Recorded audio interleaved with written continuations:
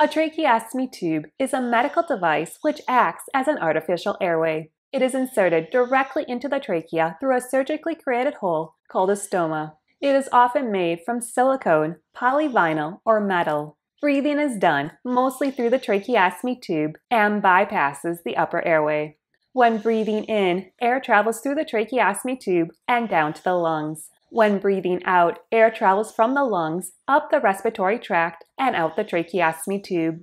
A tracheostomy tube can be connected to a ventilator. A tracheostomy tube can be cuffed, which will allow for a person to receive full respiratory support from a ventilator. A tracheostomy tube can have an inner cannula. If the tracheostomy tube becomes clogged with mucus, the inner cannula can be removed to clear the tracheostomy tube of the mucus plug.